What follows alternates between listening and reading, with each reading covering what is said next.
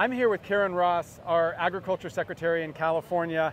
We're here in Stanislaus County on a really exciting flood recharge project. Help us understand what this is. Well, this is fun because we're talking to a farmer who has, for the last week, been able to take the stormwater runoff delivered by her district in this canal. It's kind of loud right here, and open the gates, put it into her on-farm canal, and flood her almond orchard.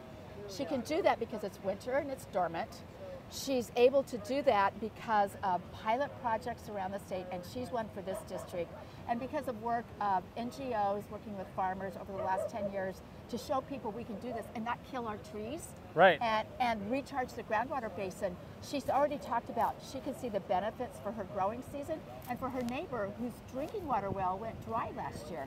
So multiple benefits, and it was so neat that you invited Chuck Bottom to hear how fish and rivers also benefit from the work here being connected to our rivers. It's an awesome win-win-win-win-win. I'm inspired. What's the potential of expanding this across the state? Huge, unlimited.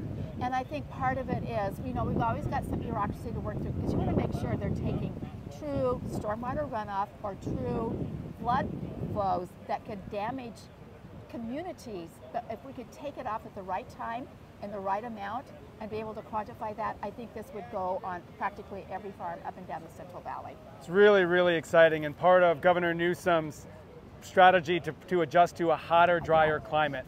And so look forward to many more of these projects to come. Yeah, we need this and a lot of other things, but this is truly inspiring. Thanks, Karen. Thanks, Ray.